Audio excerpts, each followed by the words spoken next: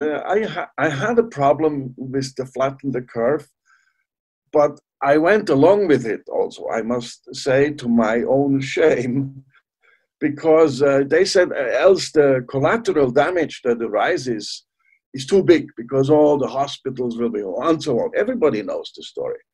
And I went along with this. But then, just as you said, all over Europe, the curve came down. And independent of whether there was a harsh lockdown or not, it was just whatever a country didn't matter. The curves were coming down.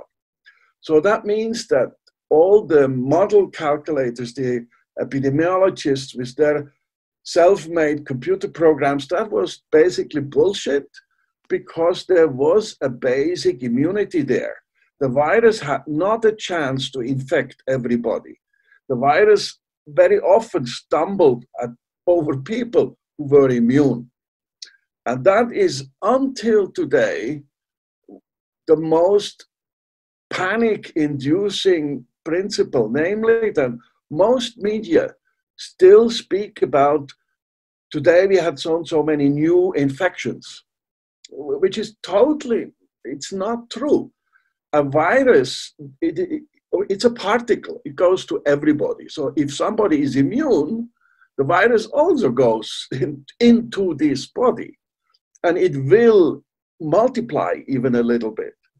But if you're immune, you attack the virus first with antibodies and you make immediately debris, the virus is destroyed, you have only parts of the virus around in your tissue if you make a swab, or in your blood if you go and test you will find this debris, and part of the debris will be nucleic acids, RNA. And if you make a PCR, all these people will be positive because the PCR picks up two tiny, or if it's a good assay, 3, sometimes 2, sometimes only 1 tiny little piece of RNA that is then amplified. And this assay cannot tell you whether you had the virus or you just had some dead chunk of the virus, which still gives you a positive result. So corona positive with a PCR, everybody should realize this is not a quantitative assay, it's a qualitative assay. It tells you only a little tiny bit of DNA, of RNA, nucleic acid was there, but it doesn't tell you whether it was the virus complete or even a virulent, meaning a virus that can really make you sick.